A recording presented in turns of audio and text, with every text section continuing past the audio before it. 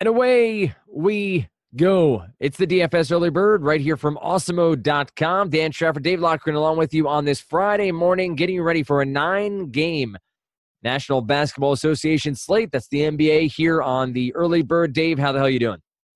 Doing good, man. Doing good. James Harden with an outrageous game yesterday, dropping a 50-point triple-double. Not a 50 fantasy point triple-double, a 50-point triple-double. An amazing game from Harden. Just everything went right for him. He was fantastic. Lonzo Ball continues to be terrible, but that's really not a huge surprise to anyone who's watched Lonzo Ball play at all this season. And How's Manny doing these days? and of course Eric Gordon. So Eric Gordon once again is the type of guy that you know he is what we thought he was he is what we thought he was. So that about sums it up. But we still got it going here. I think I'm in pretty decent shape. We'll have to find out. But still got this Phoenix Dallas game to go. The one that I said on the strategy show that Phoenix would win outright. We'll see how that plays out for me, Dan. Has Ariza been traded yet? That hasn't yet. happened yet. Okay. All right. I keep waiting. I log in. I check lineups. I check situations and wait for him to be traded. He has not yet. Not yet. The Lakers is supposedly the landing spot eventually, but I think that is a lot of beat reporter romanticism that LeBron gets who he wants when he wants him. So, and the Pistons want Fultz. Pistons want Fultz, but also like had some sort of connection to Ariza and a KCP reunion. Like there was some weird. Yeah, I don't get it. They're always targeting guys that just Blake's working out, pretty well from, but they target a lot of guys that just are not really good players. Yeah, can't blame Stan anymore. So I don't know. I don't know what that team's going to do. Lots of intriguing moments because there are some good teams in the East that could make a run.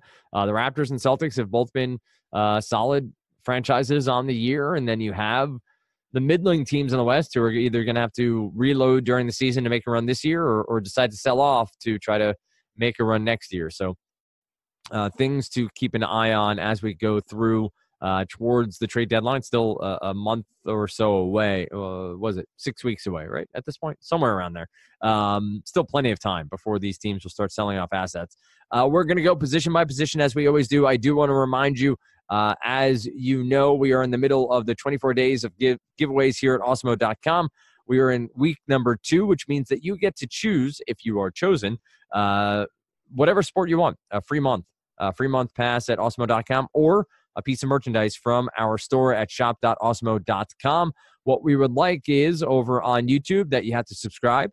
You have to like the video that accompanies this audio. So over on YouTube, the video, and then leave a comment. Lofty, any question for the people? Do you have anything top of mind that you'd like to hear from the folks? I have one in the back pocket. It's not great, but we can go to it.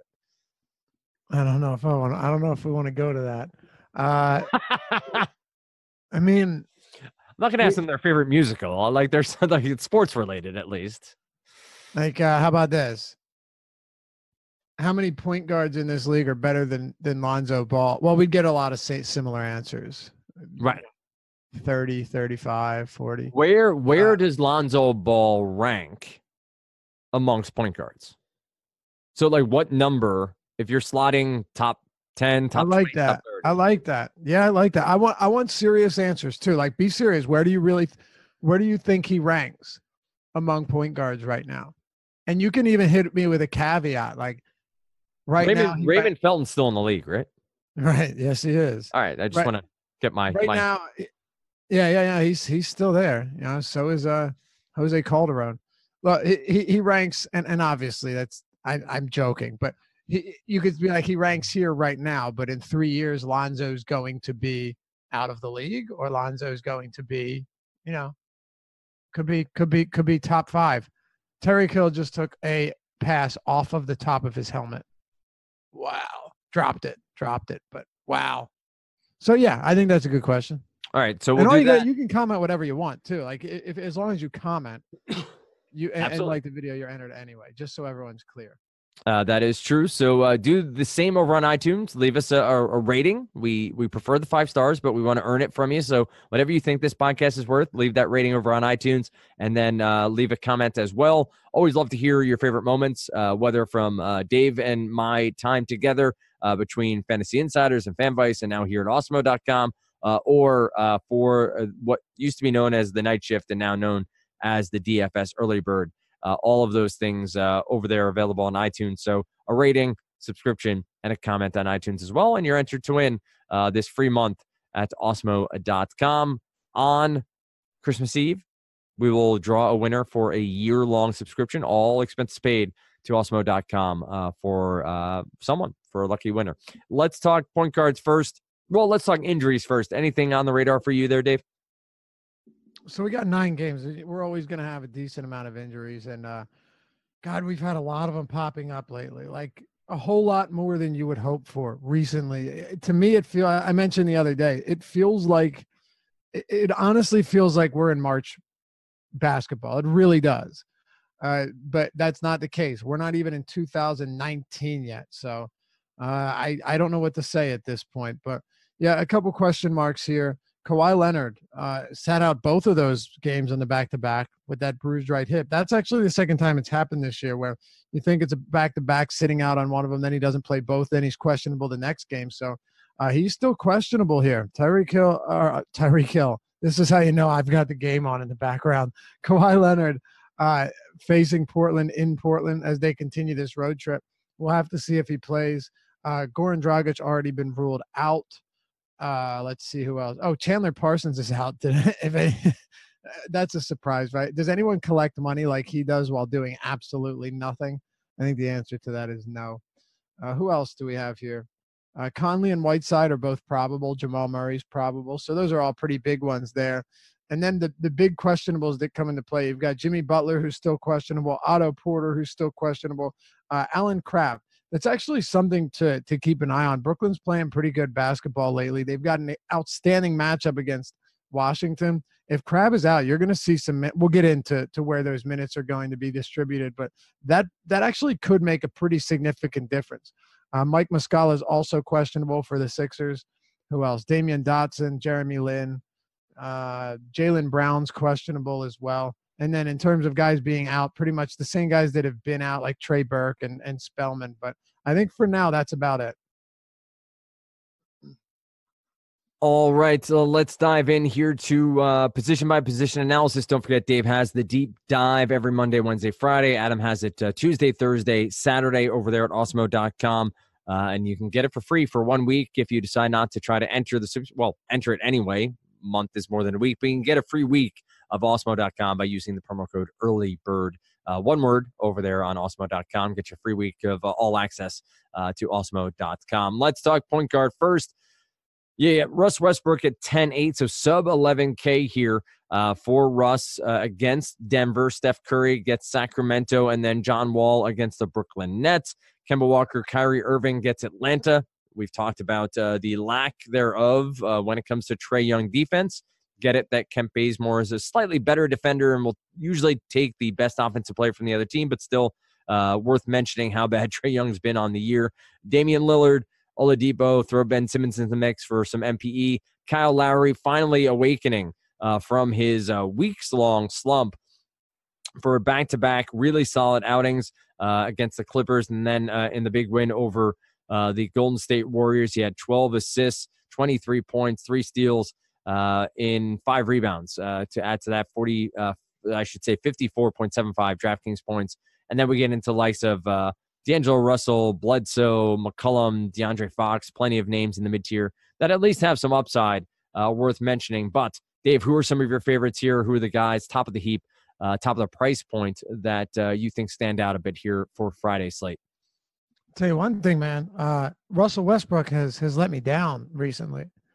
I actually had a pretty good night on Wednesday with Westbrook in my lineup, but it could have been so much better. Like, things could have turned out so much differently. I'm not saying I would have banked anything, but it certainly would been that much better of a night, because Russell Westbrook gives you 47 fantasy points, like 47 fantasy points, man, in what was a really, really, really appealing spot. I understand that New Orleans, that Drew Holiday played pretty decent defense, but they haven't been this year. Drew Holiday's playing actually the worst defense, at least statistically, of his career. And when I've watched him, I've seen him look a lot different than before. That game saw 232 total points. Yeah, it came under the 235 total, but still 235 in regulation, man. 232 in regulation. That should do a lot. And honestly, had it not been for a decent fourth quarter, it would have been even worse for Westbrook. So, look, I'm not backing off. I don't see any reason to back off. Westbrook is still an elite player, as we all know. Now, Denver does play at a significantly slower pace than the Pelicans, so this matchup overall isn't really that great. But again, I'm not backing away from Westbrook here just because he let me down. I think in back-to-back games, I think it was 2 straight games, right? Yeah, 2 straight games where Westbrook was really very mediocre. He's still the top projected point guard here. There's really no question about that. Plus, you don't have guys like you don't have Harden on the slate. You don't really have any other super high-priced guards. Like, you've got Curry against Sacramento, and on DraftKings, he's only $600 less than Westbrook. So I still have Westbrook over him. And John Wall's price tag is coming up. We'll get to him. Hell, we can talk about him now. He has been awful this season. Or awful for large parts of this season. And I'm not talking about fantasy totals as much as just his overall play. The team is 5.5 points per 100 possessions worse defensively with him on the floor this year. That's not good. He has gone out and struggled a lot, seemed uninterested. Last game is easily the best we've seen from him this season. He played 41 minutes in a tough matchup against Boston. They lost by 5, but I don't know. Maybe this is him turning the corner. I don't know. Honestly, I don't know if it is. I hope it is, but I don't know. The problem is, Dan, his price tag went from 8,400 to 9,500 overnight. So you're not getting a discount on John Wall anymore, and that right there is exactly the problem. So I like him in this spot. I like the matchup, but I don't see myself being able to. What's your favorite play here? Really point per dollar or whatever metric you want to use. What's the point guard that stands out? And what are some of the other names that you think you're going to be writing up for Friday's deep dive? I mean, right now the value is pretty scarce. De'Aaron Fox has seen his price point come down a little bit. I think he's a pretty interesting play here against Golden State. He's having a breakout season. I love what we're getting from this kid.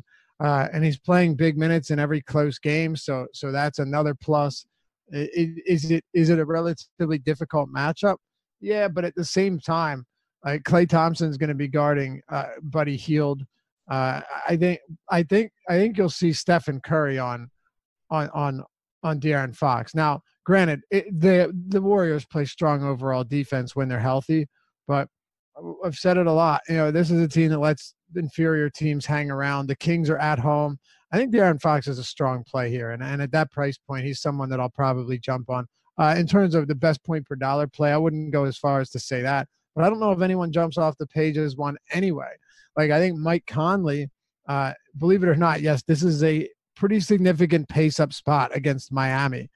He's probable to play, but his price tag is still at a point where I have a slightly difficult time getting on board there. But also, mind you, he's 8,100.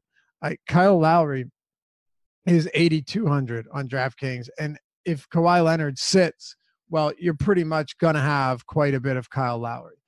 Portland plays quality defense, but you take the volume here. You take the significant bump in pretty much every relevant metric, and you run with it. So I'd say if Kawhi Leonard is out, Kyle Lowry's probably my favorite play here. And I think he's still very reasonably priced. Portland's defense, while they started the season very hot, they have really not been nearly as strong lately. Believe it or not, on the year now, the Portland Trailblazers rank 24th in defensive efficiency. That's 24th in defensive efficiency on the road. I had that filtered out. Let me look at where they rank overall, because that didn't seem right. Okay, but even on the year, Dan, they rank 18th. So they've really seen their defensive numbers come down. If I were to tell you that they ranked here after seeing what they did over the first month of the season, I think you'd be surprised.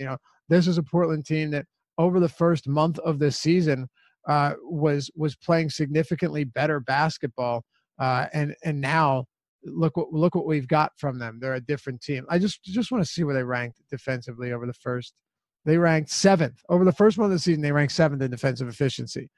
Over the last month, and then we can move on here. But kind of important to me. Over the last month of the season, what's today? The 14th now. Right, 14th. We'll use Thursday. They over the last month they are 24th. Yeah, so they've seen a huge decline in defense, and this would be a great spot for Lowry if Kawhi doesn't play. In terms of value, you're going to be going back to guys like Kyle Anderson. You're going to be looking at guys like him. Depending on what type of injuries we see. Is Trae Young someone I want to play against Boston? No, but he's cheap enough to consider him. That's really what it comes down to. And I will throw one more guy out there that D'Angelo Russell. I was going to mention him at shooting guard, but let me just get that out of the way now. D-Russ let a lot of people down against Philly. I get that. I know people liked him because he put up big numbers against Philly in the past, but he's volatile because Atkinson's his coach as well, and that doesn't always help. But with D-Russ against Washington, just a superb matchup. I really like him as well. But Dennis Schroeder, keep a close watch on this guy's salary. Schroeder was 5,300 last game out, put up 34 fantasy points. We'll take that all day. Is it amazing? No, but we'll take it for sure. And now he's 5,600. Yes, Denver plays good defense, but he's going to be playing a lot of minutes against their second unit, which isn't nearly as potent. And you look at his recent games, like he still has a 25% usage rate. He's still putting up 33, 35, 36, 40 fantasy point games with Westbrook and George healthy. So 56 for Schroeder, who is still getting the minutes as well, 30-plus minutes. Makes sense, and games. somebody that gets sort of lost in the limelight of the other star power there in Oklahoma City.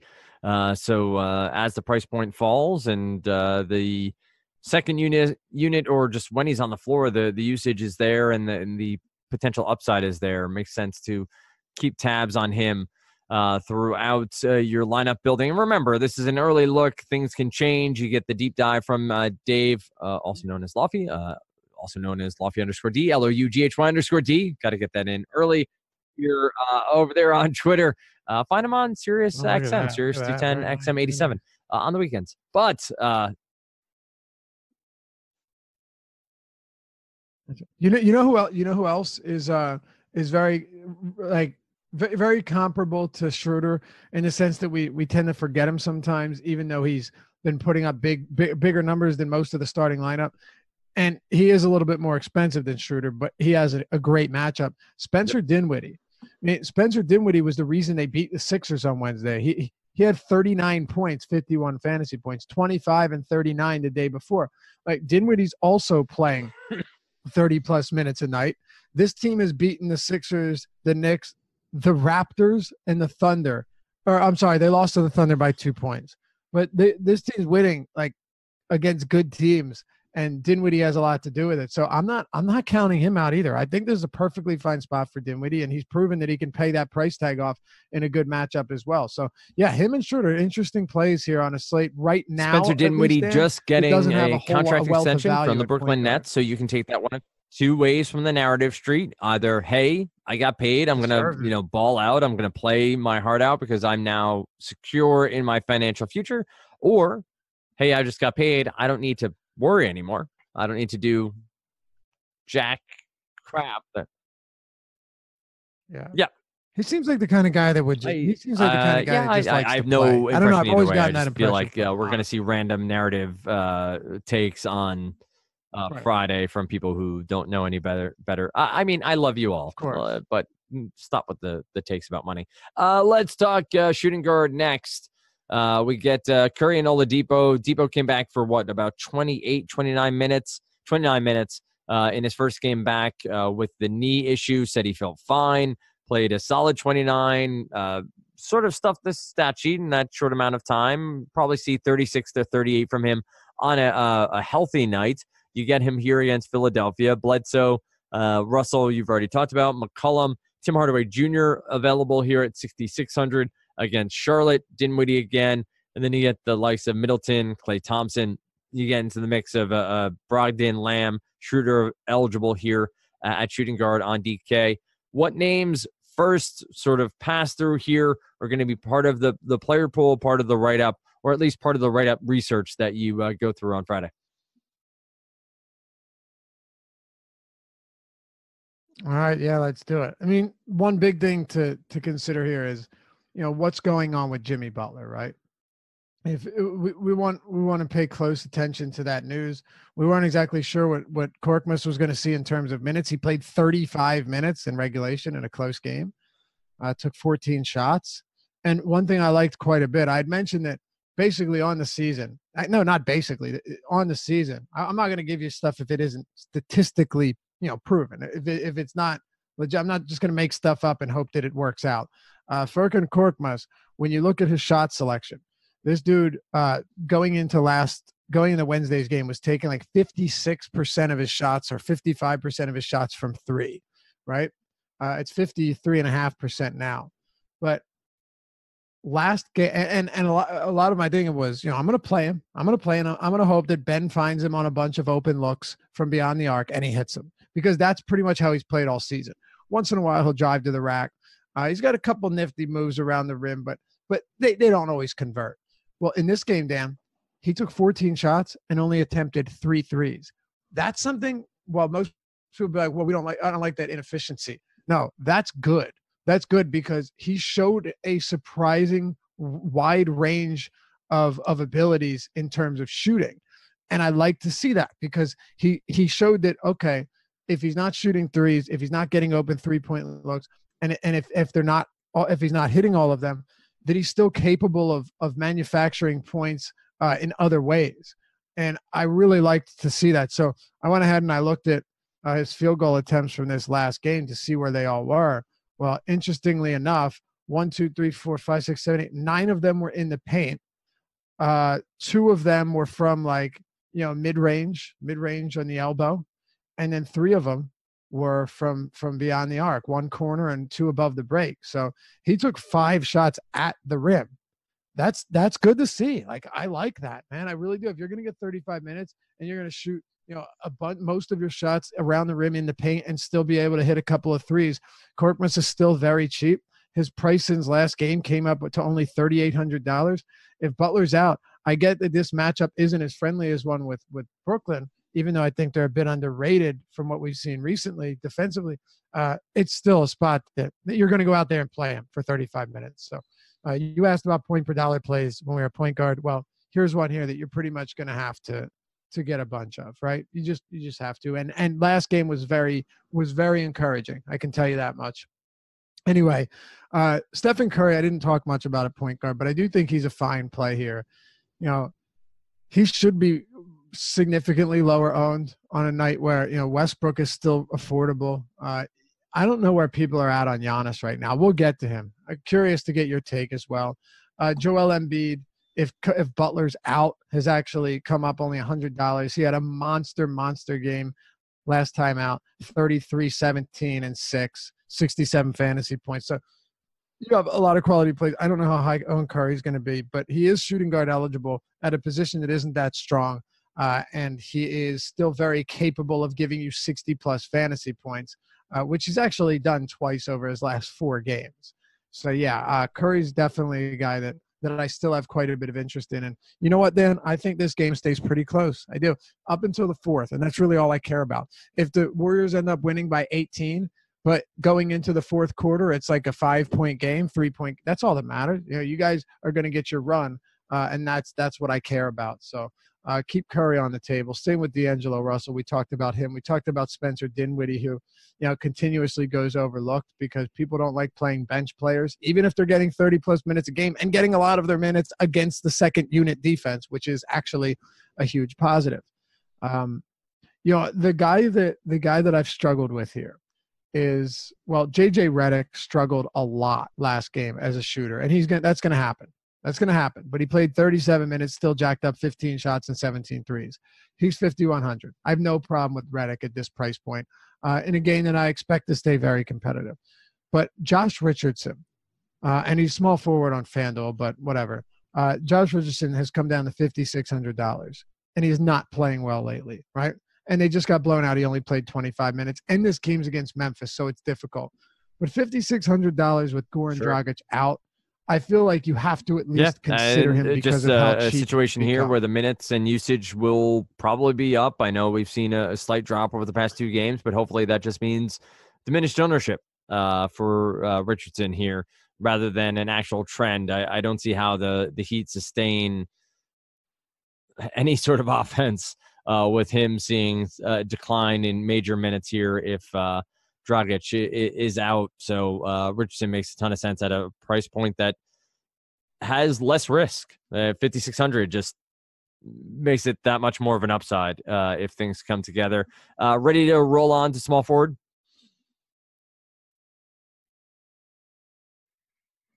Yeah, just a couple of value plays. Fred VanVleet, I think, is viable if Leonard's out. Each of his last 2 games have been blowouts. Yes, one of them at the Oracle against Golden State, one of them at Staples Center against the Clippers. I mean, this team is really good right now, man. This is a really good team. Oh, and by the way, both of them without Kawhi Leonard. You got to be kidding me with how well they're playing right now. Fred VanVleet was on pace to play 30-plus minutes in both of them, but he didn't really see any fourth quarter playing time, so that'll do it. And if Jaylen Brown is out, let's not forget about Marcus Smart. I know people like to look at Terry Rozier in spots like this, but I will say what I've said a lot.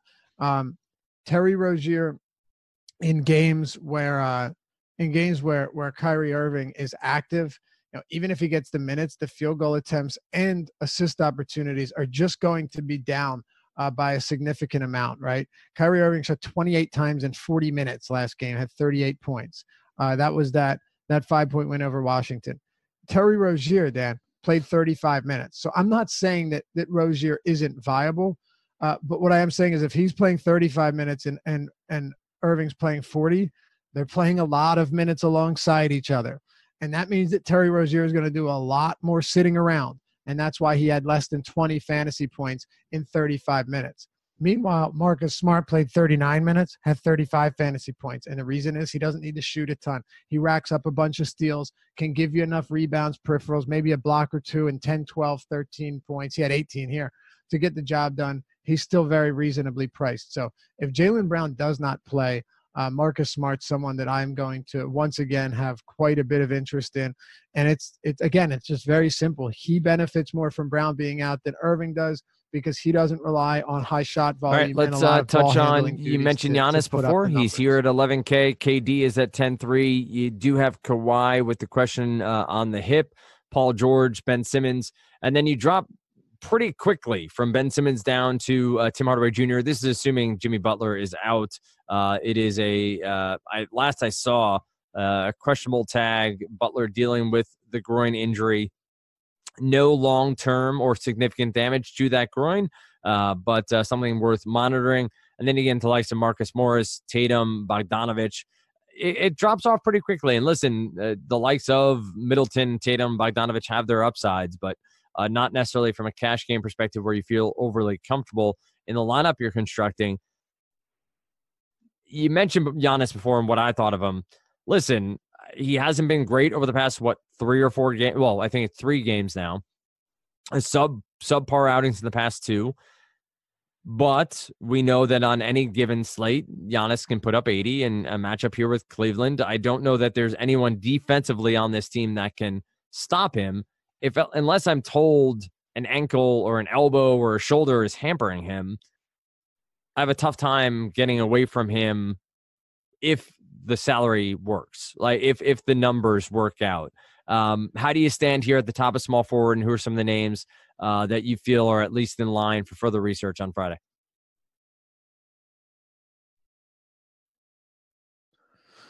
So an interesting thing with Giannis is over his last 10 games, he has a 28% usage rate. You'd say, okay, well, that's not too bad, right? No, it's not. He's rebounding at a 20.6% clip. Assist rate, 31%, 1.56 fantasy points per minute. But yeah, 26% usage rate. Prior to that on the season, the numbers were were remarkably different. And again, yeah, 28% usage. You're not going to cry about that when you have somebody that's as good as Giannis as a scorer, as a facilitator, a rebounder, a shot blocker, a ball swiper, someone that does it all. But it is something to me that stands out when you are paying a premium for this guy, especially in a game that could devolve into a shootout pretty quickly. Dan, prior to that on the year, now you got his last 10 games. Prior to that on the season, he had a 35% usage rate. That's a stark contrast, right? You're talking about 7% usage differential from his last 10 to his first, to before that on the year. His rebounding is exactly the same as it was. His assist rate's actually up over his last few games, or 10 games. Makes sense. It seems like he's deferring more. And his per minute production is down from 1.65 to 1.56 over his last 10. Do I think that'll remain there? Well, here's what I'm thinking. I don't think he's going to finish the year with a 35% usage rate, but I also think that you're going to see him take some more shots going forward. Now, what's interesting is I've been watching Giannis lately, and there's something that stands out to me is teams have actually, it's never going to be perfect, but teams have actually done a decent job of taking away the driving lane for him. And they're kind of forcing him to dish it to teammates. We saw the Warriors do that almost to perfection. Yeah, he shot 8 for 13, 61%. The reason is, though, all those 8 baskets were around the rim. It's not like Giannis isn't going to get to the rim throughout a game, but if you keep him from doing it at a high rate, you're very much going to limit his efficiency. And also, a few of those buckets came at the end of the game when they were down by 10 plus points. It's just something I've noticed. I still think he is one of, if not the most unstoppable player in the league. His lack of a 3-point shot and a mid-range shot doesn't help him, but it is, to me, a little bit concerning that the usage has come down that precipitously over the past 10 games, over the past 3 weeks. Now they're 10-point favorites. He's still Giannis Antetokounmpo. It's still Cleveland. And yes, as you pointed out, there's nobody that can slow him down. His price has also come down on DraftKings to 11,000. So of all of the negative I could say about Giannis, which is really just usage is down. He has been a lot more volatile lately. There's really no denying that, right? 35. He hasn't gone above 60 in 4 games, and I think I think it was actually no. But prior to that, he went on that run. But before that, he was a bit streaky. So will he bounce back? Absolutely. This could be the 70-plus fantasy point game. I'm certainly not concerned that he can't put those makes total numbers sense up. in a situation that you're going to have to all. make some decisions on the higher end price tags and figure out exactly where you want to go. Where else do you see yourself leaning at small forward?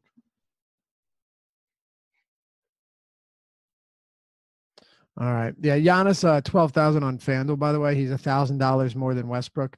So if I am playing him somewhere, it's DraftKings, where he's 200 more than Westbrook, 400 more than Embiid, 700 more than Durant. The price tag on DraftKings is still very, very friendly for someone that has 80 fantasy point upside. Just so we're clear there, I don't want it to sound like I don't like Giannis. I just have, a few reservations. That's all.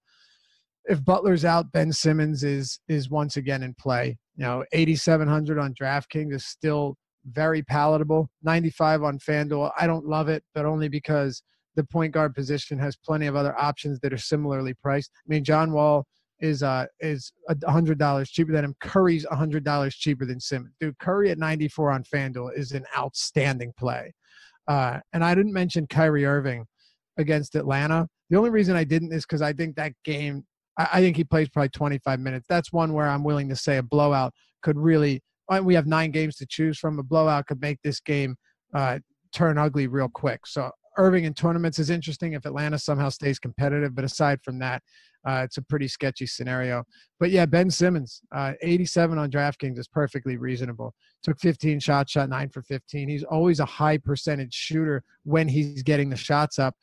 Triple-double threat whenever he touches the floor. He's going to rack up steals. And despite, not being, huge this year because his scoring or he just doesn't shoot, he's still averaging almost 16 points, 9 rebounds, 8 assists, and 1.5 steals and 1 block per game. Like his per game numbers are still really sick. So I like Simmons against Indiana again in a game I think stays very competitive.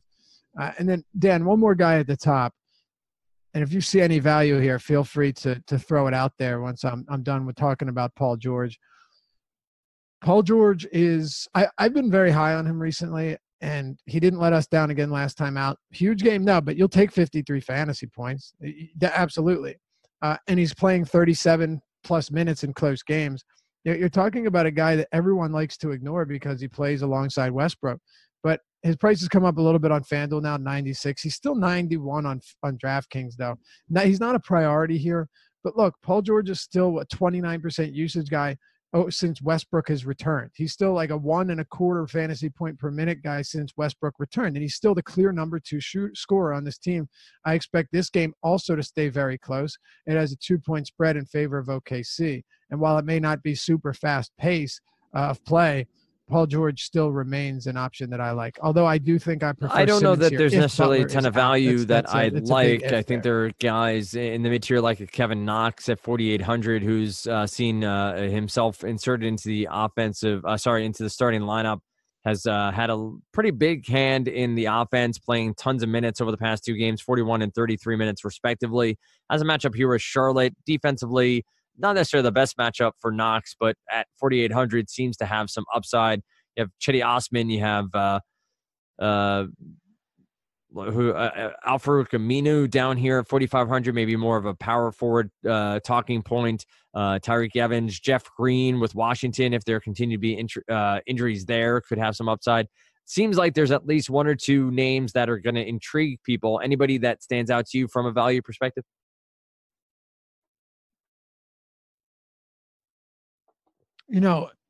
If Alan Crabb is unable to play, Rodions Kurucs, that is his name, Rodions Kurucs. I wouldn't be surprised to see this guy get legitimate run. He's actually played quite well this season in the 12 games that he's played. He's shooting 49% from the field, 3-point shooting, not so much, but he's a hustle guy that has actually looked decent. This would be a huge risk, but I wouldn't be totally surprised to see him slotted in as a starter. And if you look at that last game, he played just shy of, what did he play? Yeah, he played just over 19 minutes. And really this could be a spot where I wouldn't expect him to play minutes with Crabb on the court. And he played not many with him on the court last game. I don't know who it would be because the starting lineup last game you had Russell, Joe Harris, Crabb, Allen, and Hollis Jefferson. You could easily move Harris to the 2 and put Kurucs at the 3. You could, of course, slot Dinwiddie into the starting lineup, but he's been so good and so potent off the bench that I don't think that would be the wisest decision. And I think, something like Hollis Jefferson going out would more favorably affect a Carroll or even a Jared Dudley. So I think Kurucs is the guy here who, is the only one that you could see get some minutes at all of those wing positions. And if Crabb is out, by the way, he's 6'9", but he's 210. So he's a skinny fella. Keep watch on this. I'm curious to see who starts. If it's Dinwiddie, you're going to have a lot of Dinwiddie. If it's Kurucs, I might sprinkle him in a little bit because he is basically the bare minimum across the board. It'd be a huge risk. I'd only do it if he gets the start because I put him up around 25 minutes there. And, he's going to shoot, which is cool. As long as he gets some shots up in a really, really, really, really good matchup, because the matchup does matter here, then I don't think it's crazy to play him. But of course, that's if Butler plays and Furkan Korkmaz is not on the table. And if these other guys that we think could be out don't play or do end up playing, but Alan Crabb sits and here's the last thing I'll say, Alan Crabb is dealing with that sore right knee, but he's been playing 30 plus minutes basically every night. So that still leaves a pretty big hole. Take our next step to power forward, where you have Giannis, KD, Kawhi, Paul George, all small forward, power forward eligible. And then you talk about these mixed bag of centers and power forward eligible players. So you have the likes of John Collins, Draymond Green, Sabonis, Ibaka is eligible here at 6,300. Jason Tatum is small forward, power forward eligible. You do have Al Horford out of the lineup for the Boston Celtics as that continues to be an issue. Siakam is down here at 5,900. I feel like I'm dealing with phlegm whenever I say his name. I feel like it's something coming up. Yeah, Hayward, and we go on yeah, from there. yeah, I can Listen, see it. as I I have can to see clear it. my throat, but the top end, we're dealing with superstars with Giannis, KD, Kawhi, and Paul George. I get it. John Collins being at 7,200 and being as solid as he's been all year has been a surprise to me. I know he's talented. I just haven't seen it coming. And Sabonis here at 6,500 hasn't been great over the past 5 or even 7 games. Had that nice run, but you pointed out, I think on a pod we were on together, about how efficient he had been in that run, where he's playing 26 minutes but shooting 65 to 70%. And that was eventually going to come to a halt. Yep. And I think we've seen it. We've seen the price sort of stay Yep. elevated. Power forward has been a little bit depleted this year, not a position that's yielded a ton. Some of the names that are on your radar, some of the names that may appear in the deep dive when it is written on Friday. What do you got at power forward?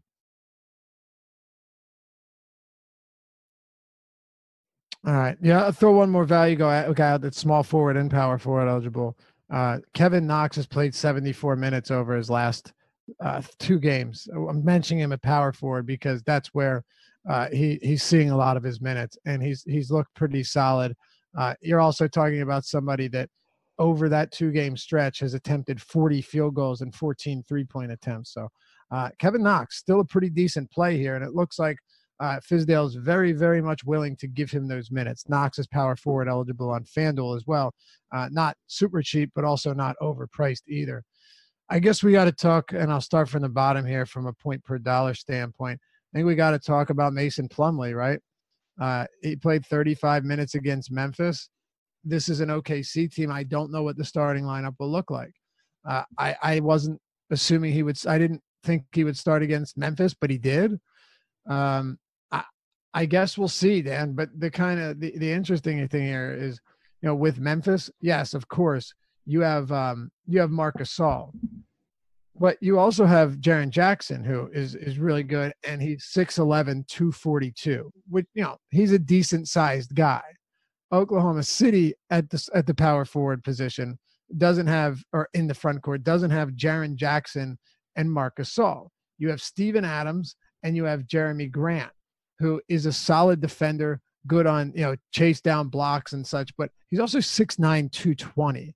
So this isn't a huge front court, outside of Steven Adams. I could see Lyles back into the, back into the starting lineup here. And if that happens to be the case, well, I'm playing Lyles over somebody like Plumlee. But if Plumlee starts, hey, he played 35 minutes there. We really don't know what Mike Malone's going to do, but I'm just happy to go with the starter here. Just pull the trigger there. He played 35 minutes in that game. Again, bigger front court. We could go back to Lyles, but either one of these guys, and both of them have power forward eligibility, either one of them, depending on who's starting, to me are going to make for very solid plays. Trey Lyle is just shy of a fantasy point per minute this year, and Mason Plumlee is producing well over a fantasy point per minute. So both of those guys down at the bottom, where I said I would start, Dan, make for a pretty decent value at this position. Lots now that of Millsap moving parts out here. Is there anybody at the top, or do you feel like this is a position that's been shallow enough and is one where value may present itself that the lower price points may be worthwhile?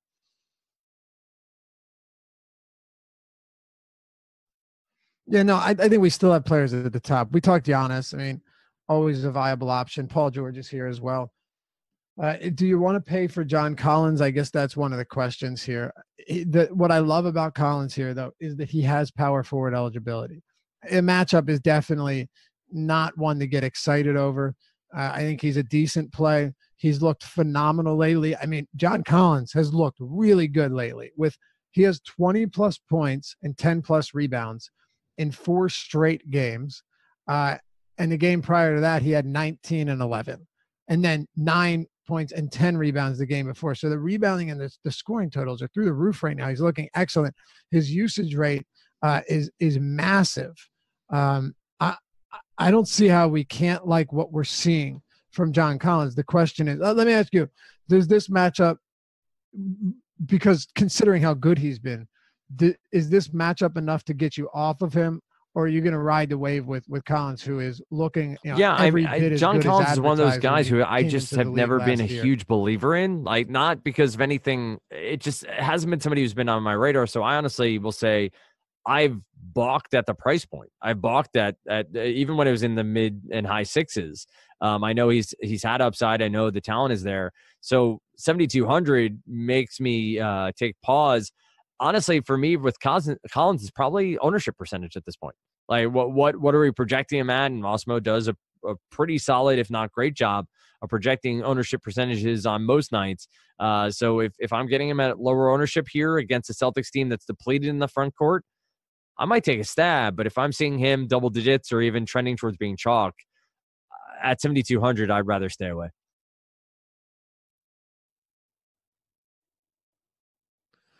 All right. By the way, and I don't hate that at all, but he does have a 26% usage rate over his last 5 games, I think. So you're seeing really solid numbers here. Rebounding rate as well is at 22%. He's just looking great right now, Dan.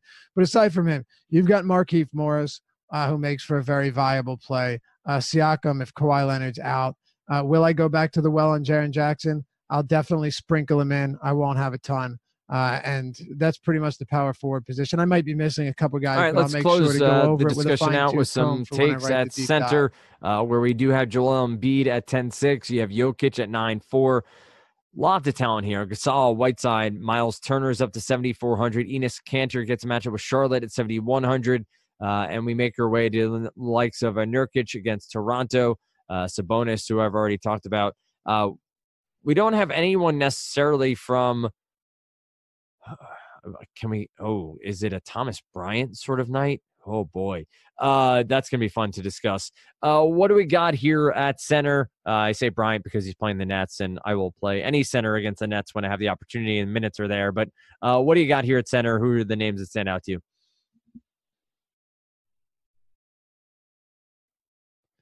Yeah. I can't believe Rivers just got hit in the head, crown of the helmet, lunged at him. The defender lunged at him, crown of the helmet. They did not throw the flag with all the ridiculously soft calls that we have seen this season on a second and goal play. And you don't throw the flag there and give him that. To me is one that officiating. I'm sorry. Officiating has just been so bad this year. I had to get it out there, Dan.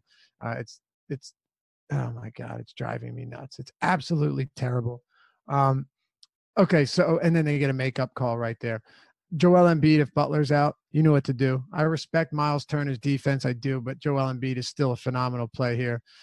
Jokic, the one thing with him, looking at Embiid ownership and a bunch of other things around playing him or potentially fading him. Well, I think Jokic, even though he's facing OKC, is a perfectly fine play. Mind you, last time he faced them, he played 27 minutes. He got in early foul trouble, and then they blew him out. So Jokic is still a tournament play. He's a guy that you can overlook in a matchup or you can overlook the matchup with a player like this because he's so damn good. And I'd love to get some Marc Gasol in the lineups, but he's talked about playing injured, and I'm not exactly sure, or being hindered by, I can't remember what the injury, I can't remember what it was that he said was kind of lingering. But either way, I think it's his knee. We've seen it affect him. I still think he's too cheap here. They're absolutely going to need big minutes from him against Miami's front court, particularly Hassan Whiteside if he gets back to playing 30 minutes. But really, center isn't that deep outside of Embiid and Jokic as a tournament play. Like Willie Cauley-Stein, if you want to consider him, you can. But I like him when he's sub 6K. Mason Plumlee at center. If you want to play him here, that's perfectly fine. Rondae Hollis-Jefferson has center eligibility. And then Dwayne Dedmon is still very cheap and always has that 30-minute upside. And when he does play 30 minutes, you're getting good minutes from, or you're getting good production. The last guy before we head out, two of them, Jared Allen in a spectacular matchup against the Washington Wizards. He has seen his minutes fluctuate as well, but he still has been very solid this season and is producing north of a fantasy point per minute. And the last one, he did me well the other day. I knew that he was going to see a lot of minutes with Saric on the court when he faced Minnesota. Marvin Bagley. The only thing I don't like is his salary has come up, which bothers me. So you know what? The more I think about it, first of all, I know that Bagley is power forward on FanDuel, but on DraftKings, I was thinking maybe he'd be a better play than Jared Allen. I don't think he is. I am. I muted myself because I was coughing furiously on this side. The cold that won't leave my house. Jared Allen is one of my favorite players to track in the NBA, and this has nothing to do with. And listen, I love that he's upped his skill in blocking shots and offensively, but he's big into STEM and has been doing a lot in Brooklyn of taking local elementary schools on food shopping trips, giving them X amount of dollars and saying, hey, go forward and stay within your budget. If you stay within your budget, I'll buy your groceries. If you don't, you buy them yourselves. And obviously he's covering everything. Like, it's not like he's actually making a kid buy if he goes over, but it's a great story to read. It was in the Post or the news, one of the tabloids, quote unquote, in New York, a story about him. So I'm a big fan of his. Also like him from a DFS perspective on this slate. The Wizards don't have much in the front court. So I think that's going to be a running theme as I talk about playing against the Nets as well. I do want to get overall, as you look through this slate, anything stand out, any games that you like more than others, or anything that you want to point out before we close it out by talking about your top 5-figure play of the slate?